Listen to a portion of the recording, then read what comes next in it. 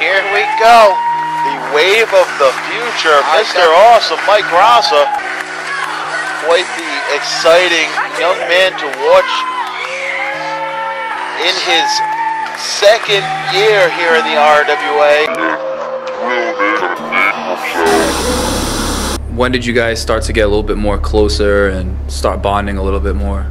That was probably when I had moved back from Boston to North Providence and started to have more of an influence here in New England and working with the guys at the school. I saw Mikey do other things and started realizing that he kind of really wanted to do this, and I started putting more of my time and investing in him.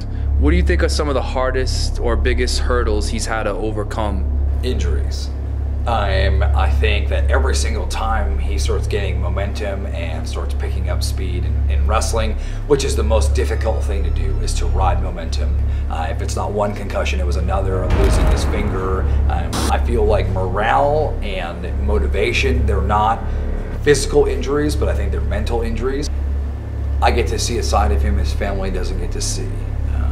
Our lives are very similar, but very different.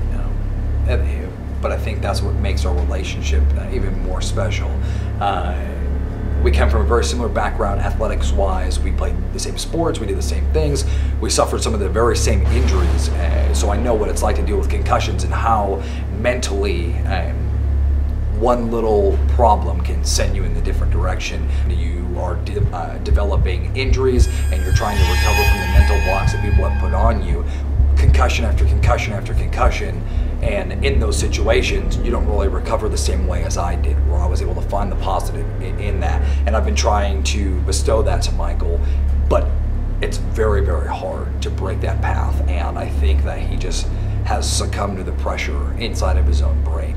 He's such a creative mind, and it just kind of, there's no blockage anymore, man. Like he can just cut loose. And at first it was just for wrestling, and it was just this new character idea, this new wardrobe change, this new interpretation of how he's going to do his hair, and it was just for wrestling.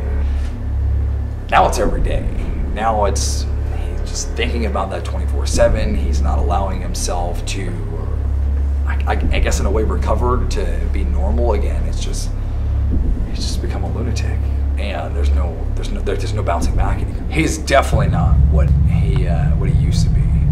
I think it's even further than 100% change. There's no restrictions for him. He doesn't have to listen, so he doesn't want to listen, and now he's so opposite of everything else that to us it seems abnormal, and it seems weird, and it seems just freakish and ghoulish and just crazy. But to him, that's normality, because he's such a creative person, and he's so artistic, and he's so determined to be his own person and stand out. I think that the concussions have really helped him in that process, but hurt him. And I feel like he's just running through the woods, and he's just lost. And I don't think he wants to come back.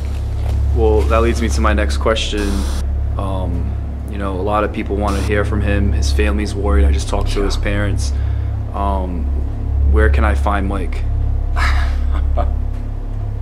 You don't want to find Mike, man. Well, there's, you know, a lot of people that are really concerned about him, and I've kind of taken this project on, so I think it might be best if I find Mike and talk to him and figure out, you know, hear it straight from his own mouth, like what's going on with him in his head.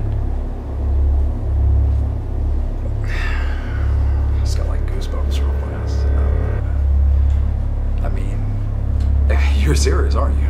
Oh, I'm serious, man. You know, like, I'm trying to capture all these great stories, and I really think there's something there with Mike. I think there definitely is something there, but I think there's more of nothing there. But it's just us. To go see him? Yeah. Yeah. I mean, I'll take you there. I'm not going in. I'm not going. Well, that's cool. Just show me where he's at. My thing with Michael is when he wants to talk to me and see me, he comes to me. I don't go looking for him. He does his own thing. I'll show you where he is, man, but yeah, that's all you. All right. Tomorrow? Yeah, tomorrow, man. All right, cool. My dear, I'll give you 60 seconds to disappear. And